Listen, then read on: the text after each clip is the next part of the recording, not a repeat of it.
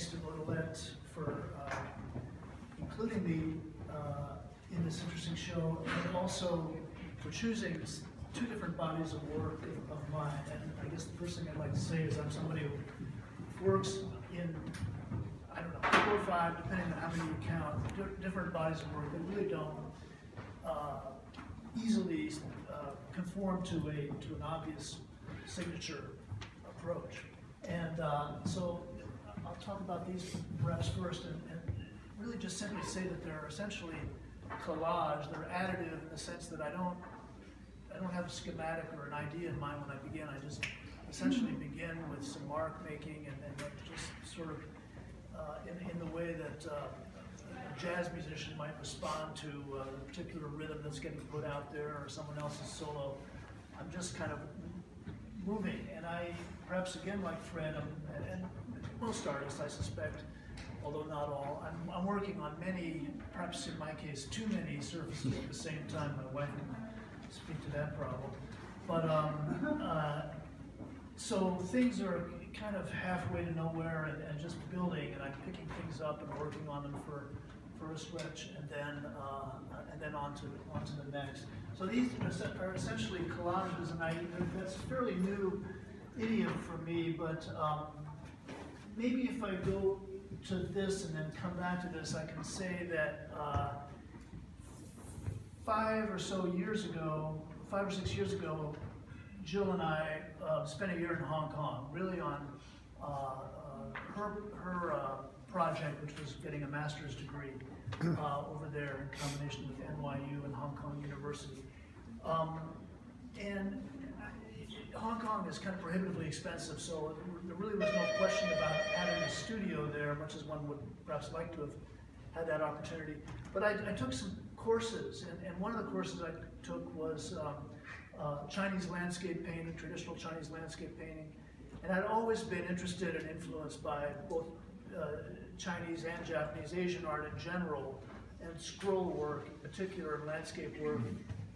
So that was influential to work with a local master who was very generous with my clumsy Western ways. But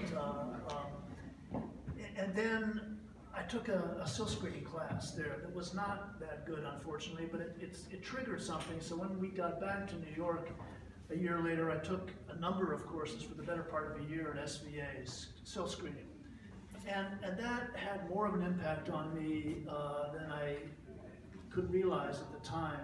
And so just speaking about this central form, which is the same in both of these images, is essentially just a screened, a silk screen print on paper, and the form has been generated in the computer. I do generate a fair amount in the computer that then gets printed out and ends up in paintings. And then it's just essentially India ink on top of that. And that is pretty much that. But there are aspects of that same screen printing that has ended up in these collages. For instance, these forms here, or this, or that, are essentially taken from screen print on rice paper that I've cut up, obviously, and then thrown into this. And I kind of like a kind of a jagged, dissonant, somewhat antic combination of different elements in the same painting. I'm very influenced by various, especially very contemporary jazz, which plays to a very small audience even here in New York, believe it or not. But a very jagged kind of work that provides its own energy, and that's usually playing fairly loud in my studio and provides me with a certain kind of energy, and that, as much as anything, is driving my practice, which is what we're looking at. So would you say that the collage mentality you talked about there exists throughout your work? No, not necessarily. I mean, these are not collages. I meant the concept that you're adding. Yeah, I mean, I think you could say that. It's still something that I'm coming to terms with. I feel like there's a really rather big shift in my work going on that I'm not really even fully consciously aware of. and I don't, sorry.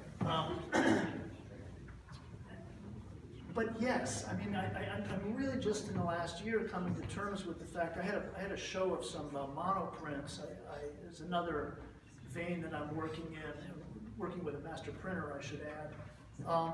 And it is in working with this person over a number of years that I really kind of realized printmaking really affected me, and it's something that I'd like to get back into. I only did the screen printing at SVA for 1 year, the better part of a year, 3 or 4 years ago. But that aspect of work, and in combination with a much more collage-oriented approach to image making, to painting, has really changed my thinking. I'm not sure I've really come to terms with it yet. I'm not sure I really need to come to terms with it so much as just keep doing it. And that jagged sense, was that always with you as well? No, well, I think some people would say so. I'm not sure I would. I sort of evolved from, you know, at the turn of turn of the century, there was a lot of talk in architecture about bulbous forms and Greg Lynn and people like that, and kind of, so that kind of shape making affected me, sort of an expansion. I should add that, if it matters at all, but like Fred, I share a deep interest in physics. The little bit I can understand, I should point out, because I do not understand, nor do I speak the language of physics, which is mathematics, as I'm sure everyone knows. But my father was a nuclear physicist before becoming an environmentalist, interestingly. But so I kind of grew up with that interest. But so there's the element of the schematic in my work and the diagrammatic, and I'll stand behind that, I guess. But thanks for your interest. Yeah. I was going to ask a quick question. This is about space and the way you handle surface and space. The grids that I see here, there are grids, right? Yeah.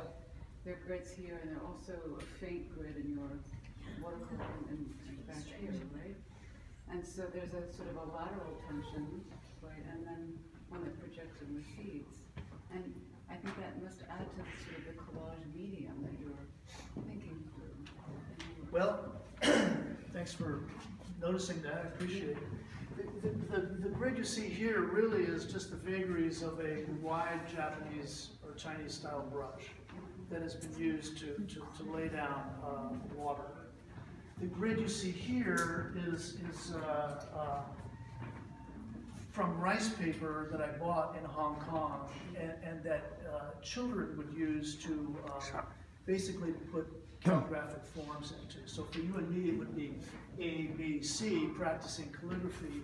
So it isn't the most precious or rarefied form of rice paper, to be perfectly honest, but I bought it by the box full. And